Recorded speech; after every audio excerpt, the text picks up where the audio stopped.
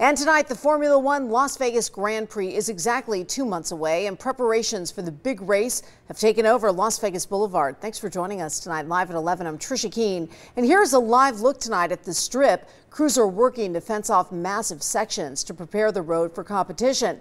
But tonight, room rates for F1 weekend continue to be a hot topic as prices for major hotels keep cooling down.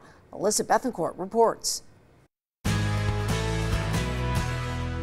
Preparations for the Formula One Las Vegas Grand Prix are kicking into high gear, but as race day inches closer and closer, hotel prices are consistently falling. I'm not necessarily the biggest F1 fan per se, but just I love Vegas. Edward Reynaldo will be traveling from Washington, D.C. to Las Vegas for the Formula One race in November. He booked the trip months ago and searched for deals, hoping to get the Grand Prix experience without the grand prize. The most I'm spending is actually for the flight in and out, and everything else is actually not as much, surprisingly. He was able to purchase pre-sale standing room tickets for the race at $500. Then he reserved a timeshare for only $60. He says he lucked out, but believes other people who booked hotel rooms around the same time can't say the same. A quick search online shows room rates for Grand Prix weekend have fallen by nearly 60% at some prime strip properties since prices were first posted last fall, and most bookings are non-refundable. It's no surprise to me that the hotels came out of the gate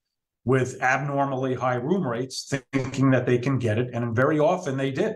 Steve Buden is a financial analyst. He says the dip in price point is expected and doesn't mean F1 weekend in Las Vegas isn't gaining traction or falling short of expectations. It's common knowledge that you can maximize your room rates or ticket prices as soon as an event is announced and right before the event takes place. While booking rates are lower, they're still much higher than normal, and the race is expected to bring in $1.3 billion in revenue. The fans who root for F1 are generally at the upper end of the income scale.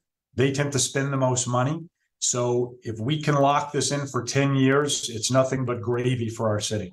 Now, Buden says the key data to look for after race weekend is the total amount spent per guest. That'll help gauge how much revenue Formula One raked in for Las Vegas. Reporting near the Las Vegas Strip, I'm Alyssa Bethencourt.